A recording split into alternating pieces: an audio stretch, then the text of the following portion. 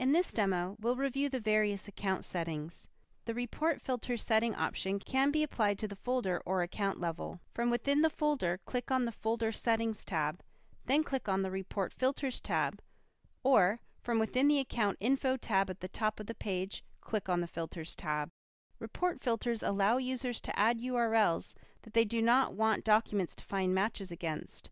The URL can be as specific or general as you want. As you can see in the 3 examples, users can exclude an entire site, exclude all sources from a specific directory, or exclude a specific document. Use this page to manage the list of URLs that are filtered out of the matching content search when a report is being generated. If filters are applied to a folder, then they only apply to documents submitted within that folder. Now let's go to the Settings tab. Under General here, you can select the number of documents displayed on a given page within each folder.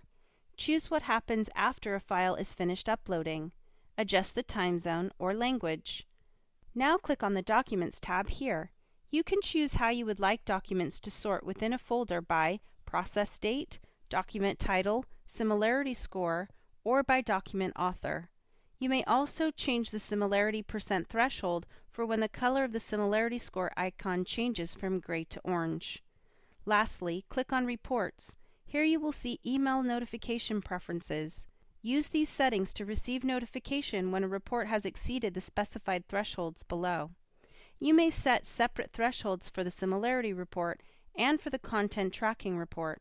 An email will only be sent when a report exceeds the thresholds you set below. You can choose which report to display as the default and choose whether you would like a color-coded report.